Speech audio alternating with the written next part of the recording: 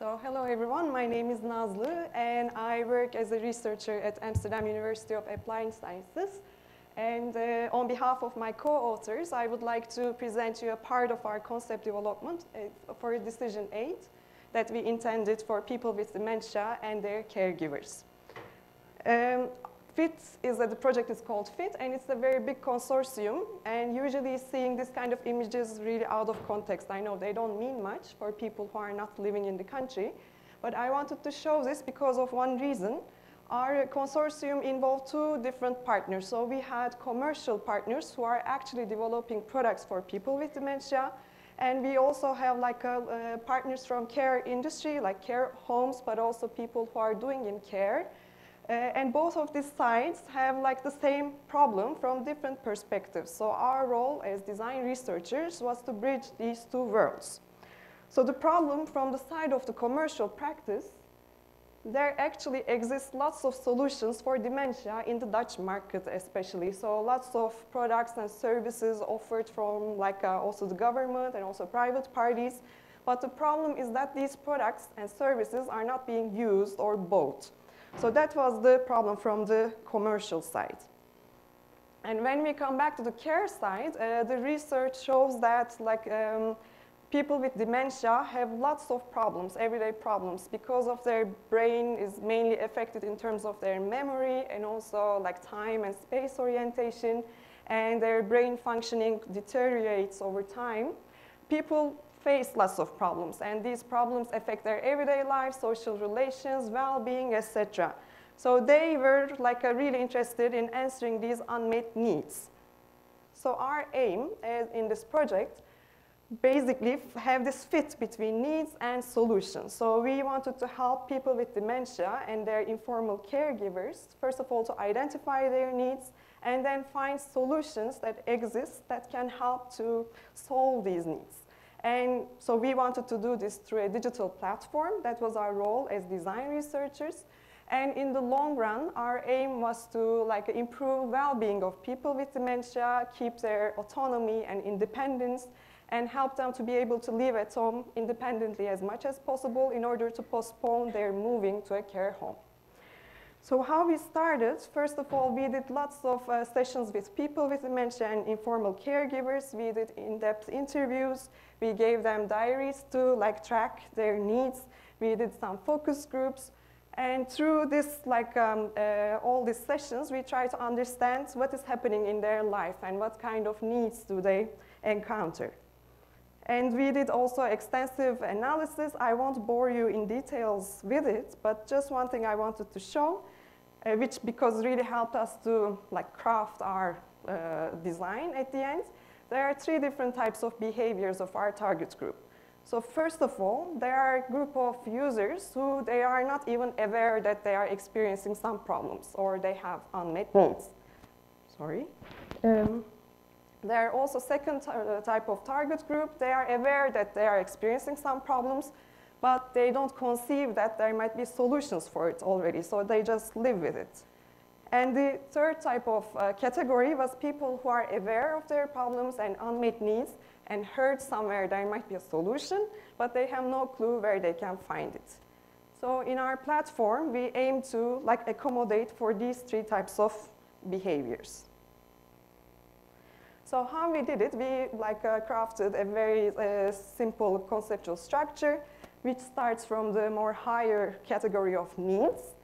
And at the end, we had 10 needs that we started with, and they are related to the health and mental well-being, everyday activities, money and documentation, let's say, and household, etc. So we are starting from the 10 categories. And each category has multiple sub-needs. So if your need is social contact, sub-needs are support, finding company, finding intimacy, etc. And each of these sub-needs are related to goals that are actionable, that we can provide support.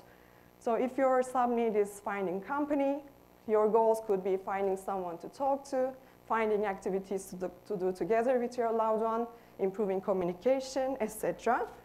And after you find these goals, we match them with product categories. And these categories, let's say for the finding activities, could be games, just getting a tandem bike, doing an interactive painting, Alzheimer core, etc.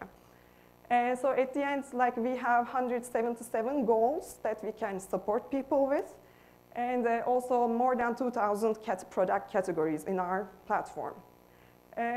So what we did once we set up the structure and completed the parts from needs to goals with our user research, we also did this matching between product categories and these goals. And one thing I needed to say, actually, so I mentioned 3 types of behaviors. So if you really don't know what your need is, you start from the need category and slowly explore towards the product category that might help you. If you know what your problem is, but you don't know the solution, you enter from the goal level to our system. And if you know what you're looking for, you start with the product category, and then we give information about where you can find them. So this is how we structured it. So to match these products with the goals, we again did lots of sessions with the nurses and tried to fill all this structure with content. And then we did lots of wireframing, how we can turn this content into a prototype that people work with. And initially, we had 3 different ways of interaction. The first one you see on the left was more like an online questionnaire kind of a thing. You were putting checkboxes in order to select needs, goals, etc. So it's very straightforward. It walks you through the end. The one that you see at the bottom, it was a card game that you sort out cards to identify the importance of certain needs for you. And the last one was like a web shop kind of a structure that you navigate through, filtering your way in the system.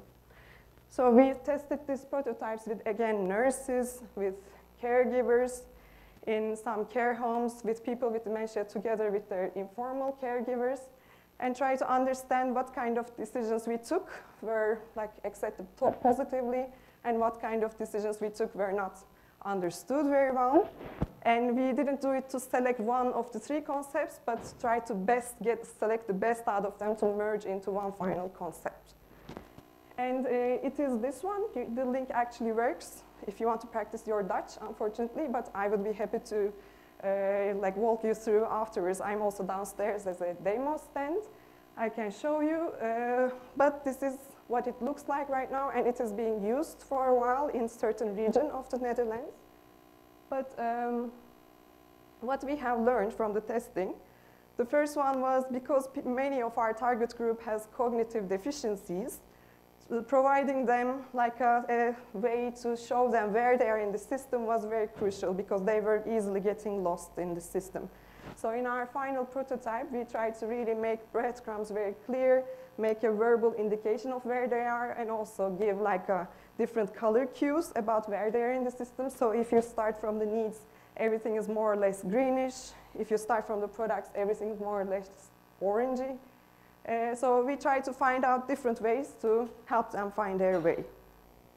Other lessons that we have learned, we really have to minimize choice and complexity, because as all of us are very much overwhelmed by lots of choice, but especially our target group is very affected by it.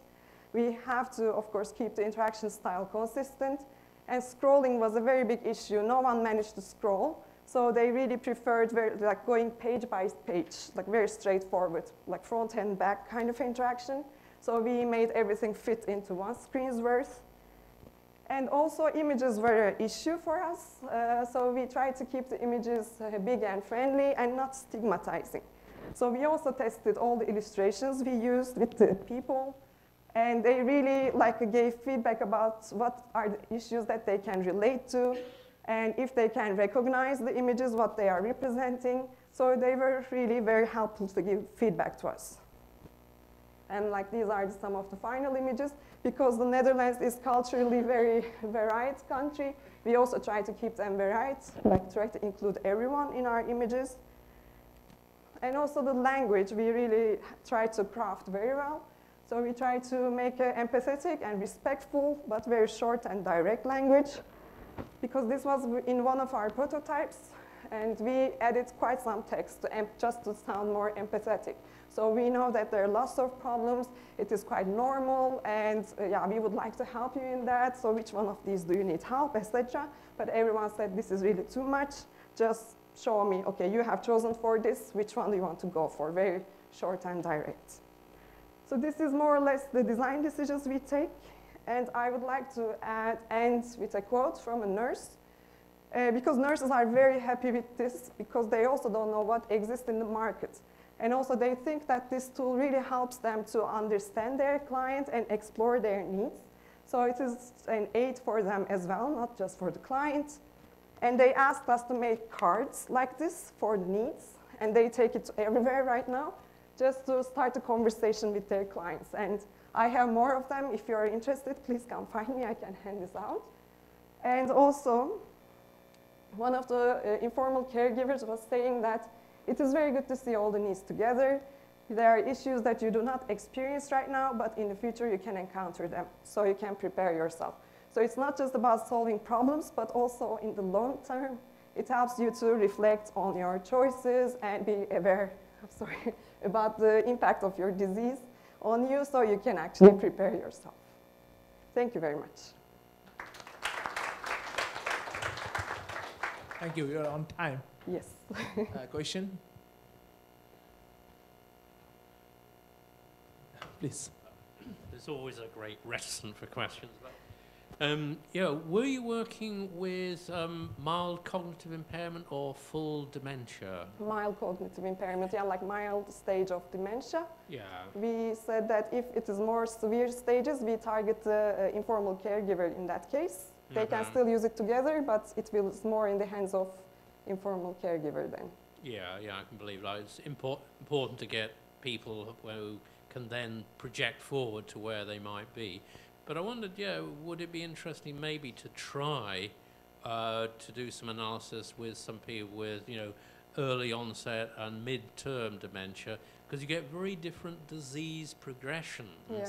And, you know, some faculties stay with you and some don't, and you might get some individual differences there. Yes, actually this was one of the challenges we had, because dementia, we cannot find any generalized solutions. Every patient is very unique. Some people are very still good with memory, but time orientation is gone. The other person is completely different. You can really never be sure. So this is why we try to keep everything very simple as much as possible. And we are aware that after a certain stage, they won't be able to use it. Yeah, but it is a nice idea to test out with the maybe mid-stage dementia. We didn't do it so far. Thanks. Nice work. Thank you. Any more question? So I would rather interested on the thematic analysis of your design. So do you have the thematically you analyze whatever they have said, the patients and like the caregivers? So do you have that? Any kind of this or you plan to do it later? It is a very practical and applied project, so we didn't do any thematic analysis. We really approached them very practically. Okay, does it work or not, and how we can improve it. So unfortunately, we don't have it. But right now, because it has been being used really in real life, and we are trying to track it, and maybe from now on we can do more systematic analysis of the use. Yeah. Because otherwise, like, you get many informations and then you cannot like classify it, like how it could be happen. Yeah. Yeah. Thank you. Specifically, what he said, like a very early level or the mid level, how you can. So we can actually control certain things. Yeah. So those analysis are required. Yeah. Thanks. Yeah. Thank you. Thank you again. Yeah. Thank you.